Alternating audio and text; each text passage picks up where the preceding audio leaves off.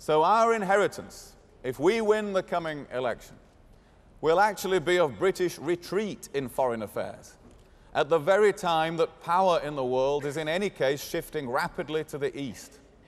It is argued that in such a world, Britain can only exercise its influence through the European Union. Now, I say the EU is one very important way in which we do that. And that indeed, when it comes to dealing with Iran over nuclear policy, Russia over energy security, or the Balkans to prevent new conflict or disorder, we need Europe to use its collective weight in the world, and indeed to do so more often, if anything. But under a Conservative government, there will be something else.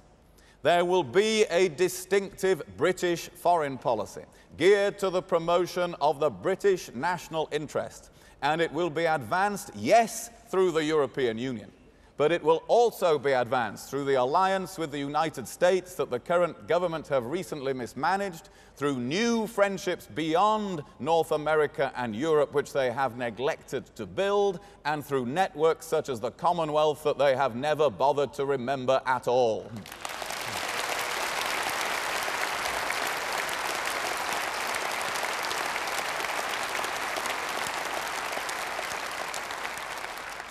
We should never be ashamed of saying that we will promote our own national interest. For the British national interest is no narrow agenda.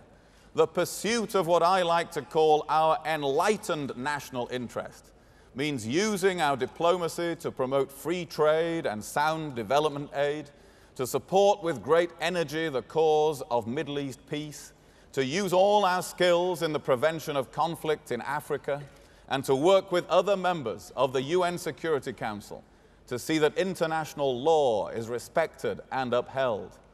It is not in our character in this country to have a foreign policy without a conscience, to be idle or uninterested while others starve or murder each other in their millions is simply not for us.